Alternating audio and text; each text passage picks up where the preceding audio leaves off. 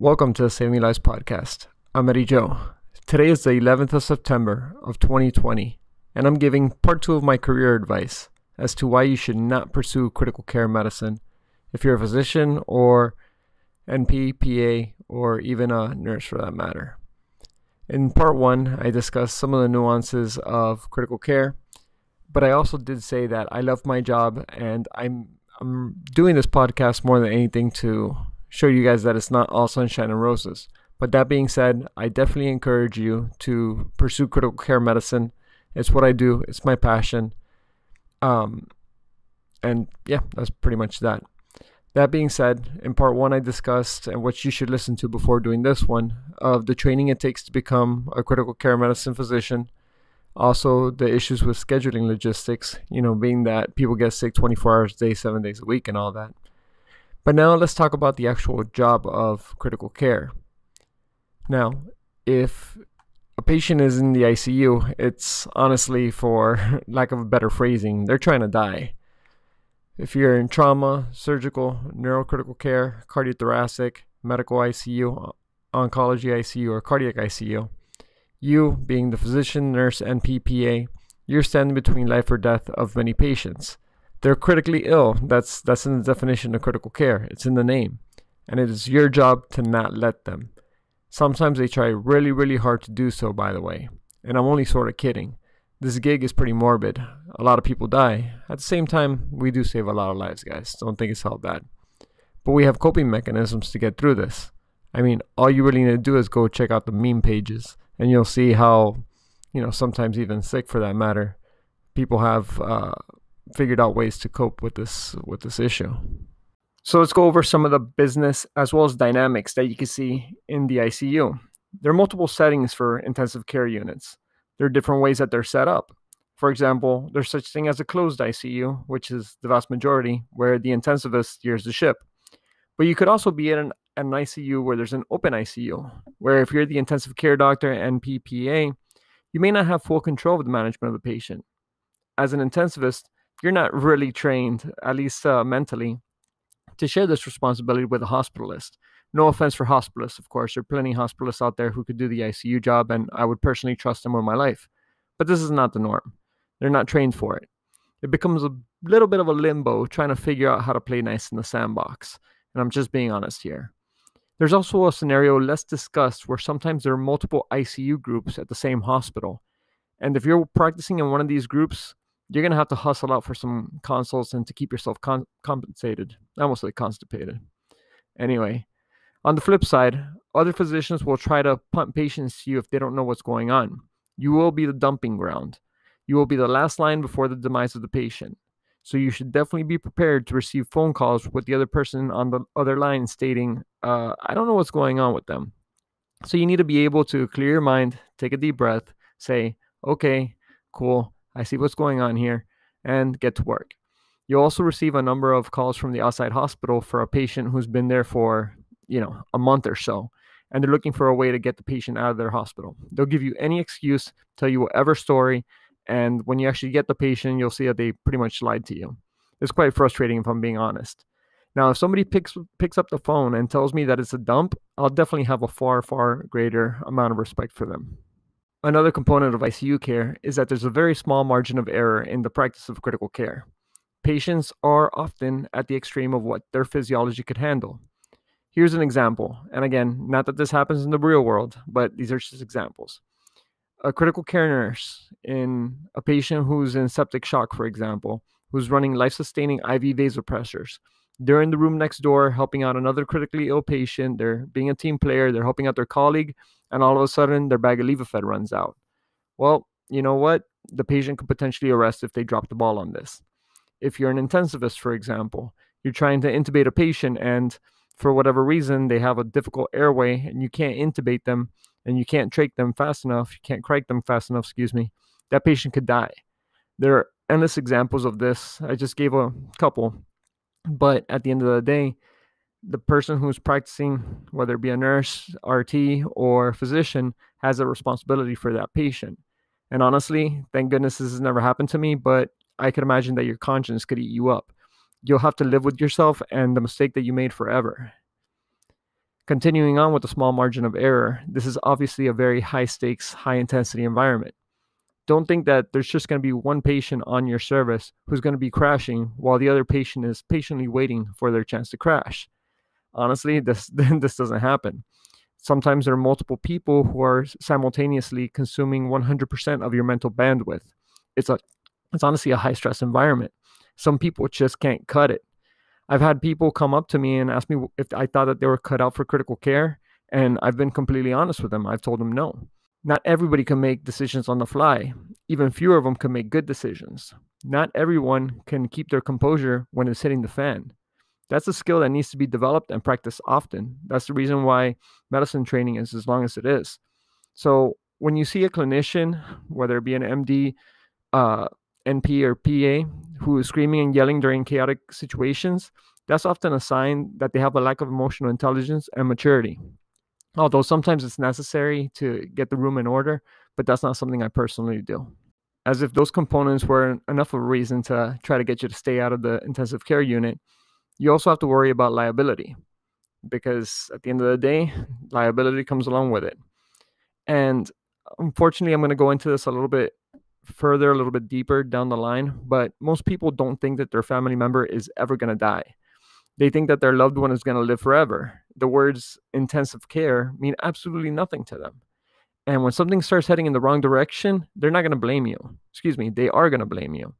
They're not going to blame the fact that the patient smoked 40 packs a day for 80 years and they weigh, 3,120 pounds. Nope, it's not the patient's fault. It's your fault because you're not taking good care of them. That's part of the lack of accountability and personal responsibility that has been lost in the culture. Then they will go ahead and threaten you with litigation when things don't go the right way. I mean, I've even been threatened in the ER upon assessing a patient for the first time. Talk about starting the relationship off on the right foot. When a family member says to me, oh, my friend is a malpractice attorney, or that their cousin is a lawyer, I honestly want to just roll my eyes back, but obviously don't do that for the sake of not, annoying them.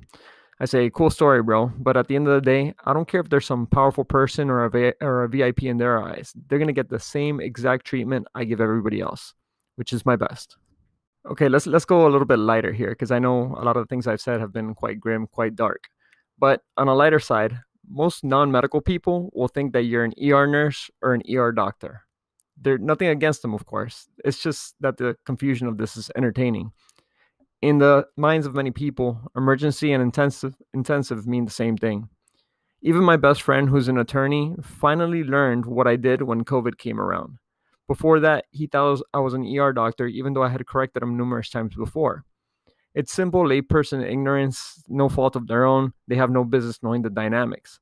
It's similar to hospital staff in a non-teaching hospital who do not know anything about the differences between an intern, resident, or fellow. That's just how it works. Another thing that they have to become used to, or you have to become used to in the ICU, is the chaos. You become so familiar and jaded to an extent that taking care of the critically ill patients become routine for you. You take this skill set that you've developed for granted. You see the nursing meme pages talk about how ICU and CVICU nurses talk down to the med-surg nurses. By the way, getting more into that, the bullying is real. Numerous people commented on my Instagram page about how bullying amongst nurses is one of the biggest peeves. I'll get more into that later. Keeping on topic with being jaded, as an ICU doctor, I often take for granted my level of training and comfort around chaotic situations. It's something that I've been seeing every day now for several years. I often have to take a deep breath when a colleague consults me for what I may consider to be something ridiculous. But in reality, again, I have to take a deep breath and realize that they're uncomfortable and that they ultimately want what's best for their patient. And at the end of the day, I myself am not perfect. I'm trying to get better at this every single day. Now let's finish up by talking about interdisciplinary and interpersonal practice. I hate saying this, but in my opinion, it's true. The ICU is the top of the food chain. I know I may catch some heat for saying that, but it's where the sickest people in the hospital go. No offense to all the other units. You guys are all 100% necessary. I'm grateful for what you do. You do a job that I personally can't do. But you kind of have to admit that the biggest egos tend to gather in the ICU. You're dealing with the top dogs, at least in the minds of those individuals. The top dog alpha males and females. And you need to learn how to navigate the water with these pretty eccentric personalities. There are physicians as well. I mean, it's not all against the nurses, but there are physicians who have God complexes and who think that they're better than everybody else, even when they're clearly not. This also applies to NPs and PAs. I mean, you see NPs who, forgot that they were a bedside nurse at one point or another, or PAs who, think that they could talk down to nurses because they didn't form themselves over the course of many years working at different hospitals and training. And then these folks might go ahead and take overnight call. And even though they're getting a paycheck for taking call overnight, they cannot be bothered via a text message from the nurse or somebody who needs them to do their job. I mean, that's completely unacceptable in my book. Then we have the whole thing about critical care nurses at times eating their young. And I know numerous nurses who are much smarter than the average physician. I definitely give them credit for that. But then there are also many nurses who think that they're smarter than the doctors. There are nurses who eat their young. I mean, I know this personally because I've spent many years with my wife now. As I probably mentioned in the other episode, she's a critical care nurse. And we've seen when people show their true colors with all the different cliques that are hanging out, it makes life very difficult for the members of the nursing staff who aren't part of that clique. It's like a sorority. And I say sorority instead of fraternity or any other type of organization. Don't get mad at me, but there's a statistical predominance of females in nursing. Don't get mad at math. The nurse meme pages will go ahead and support me with this. Then there are also team members who are there to collect paychecks. In the case of nurses, they're nurses who just want to go into to NP school, or to go into CRNA school. And when they're taking care of patients, they have a very lackadaisical attitude. I honestly chuckle when these people come back and try to ask me for a job. Like, do you really think I forgot that you didn't do as well as everybody else did? I'm ultimately not going to go deeper into the nursing staff stuff because I'm not one to judge. It's not my profession. But I do witness it a lot. I mean, I work amongst you all every single day. And I don't mean to disparage nurses by any accounts. I mean, I have the greatest respect for the majority of nurses who I've worked with over the course of my career. And by all accounts, it's been far more good than bad. And before you get upset about what I've commented here, just keep in mind that I'm going to talk good about everything in my next series about things that are great about the ICU. Now, you have to take into account that many of the nurses are also extremely, extremely brilliant.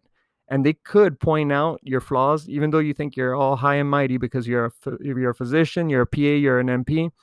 These nurses are going to be able to point your flaws, mistakes, and things that you missed. There's no room for ego here. If you can't handle somebody calling you out for a mistake, even if it's the person who works for environmental services, if you can't accept your mistake, you need to get the hell out of the ICU. I don't want you working with me. Remember, we all practice extreme ownership of our patients. This could be used to your advantage if you're smart. The team will ultimately save your butt. And it's not all about the interpersonal relationship between doctors and nurses. There are also issues with the interpersonal relationship between critical care physicians and other consultants. There's going to be some disagreements about what's the best course of action for your patient. And ultimately, you're going to think that you're right. But it takes a lot of intelligence to negotiate these interactions, to see the point of view of the other clinicians, acknowledging when you need to back down and acknowledging when you need to put your foot down. Sometimes you're going to need these consultants to come through for you. It's not like you could go take the patient to the alley, for example, and throw down some punches and, beat them up as much as you may want to. It's just not the cool thing to do. We're far more educated than that. So this goes ahead and concludes the second part of this podcast series. I definitely went over on my time. So if you got bored, sorry. Part 3 is coming out soon, where I'm going to be discussing death being the elephant in the room and the issues with family dynamics. I kind of left that for last because I really want to think through how I'm going to do that appropriately in a very respectful manner. Because again, it's not all bad, but again, the purpose of all this is to show you what's going to be facing or what you're going to be facing when you choose to go into critical care medicine. Thanks a lot, guys. I appreciate your support. I appreciate you all sharing this with your friends and giving me a 5-star rating on whatever podcast platform you choose to listen to me on. Have a great day. Bye.